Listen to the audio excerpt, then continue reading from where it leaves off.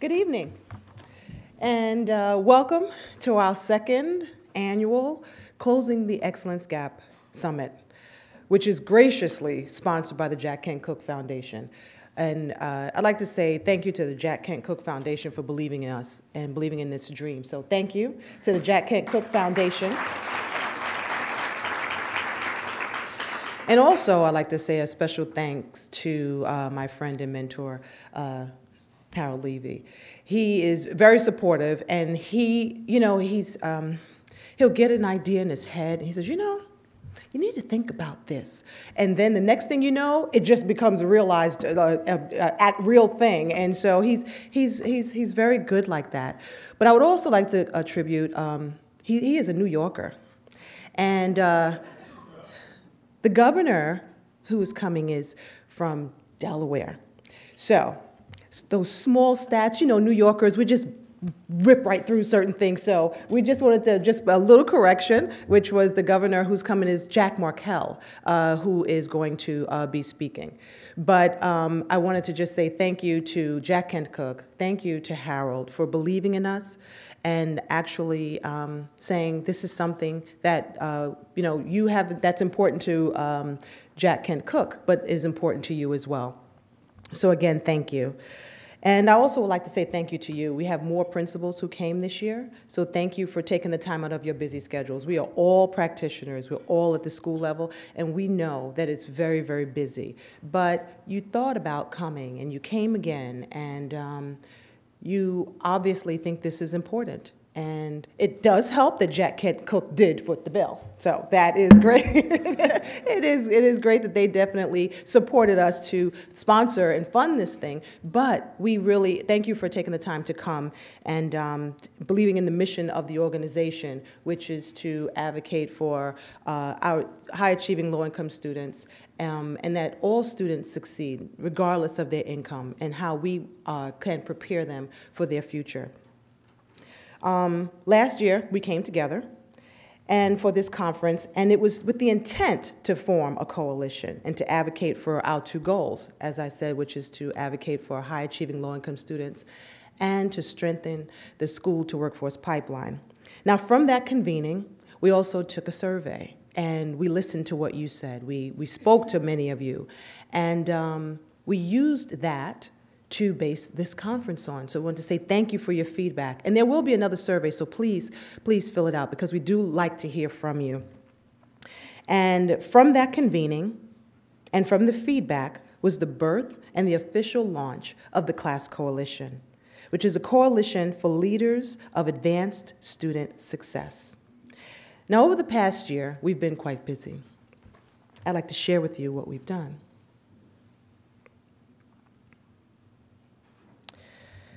Submitted a grant to the Jack Kent Cooke Foundation to help fund and launch the organization. Partnered with the Podesta Group, one of the top lobbying and public affairs firms in Washington, to assist with the establishment of the 501c3 organization, the development of a logo, a brand, a website, and related PR efforts to introduce the Class Coalition to an audience of education leaders and media.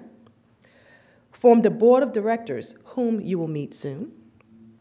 Visit legislators on the Hill, advisors to the White House, and participated in many other events, including the National Governors Association Summer Meeting, to connect Class Coalition to policymakers.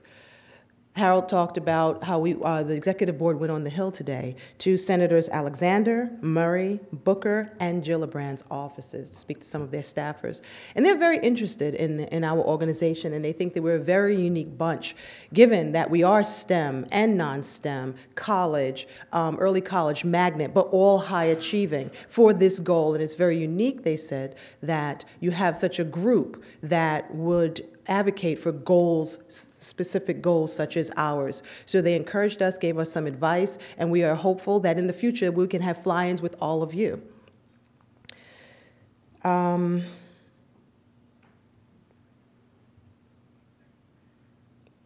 Now, all of that led us to the official launch of the Class Coalition, which was launched in September of 2015. So we're hopeful that you did receive the media packets and the launch and the information and the website information at that time. Now, I would like to share with you some of the goals of the organization. And the goals of the organization is not only to continue to advocate for our two goals that we mentioned previously, but to serve as a hub for principals. One-stop shopping, so that we can come, we talked about best practices. Our schools, we know what good looks like. And we can partner together to learn from each other and to help others in the nation. Provide resources. So we'd like to make sure that we are providing the scholarships, including, of course, the Jack Kent Cooke Scholarship, summer programs, monthly newsletters, webinars, and best practices. If you look on the website now, we have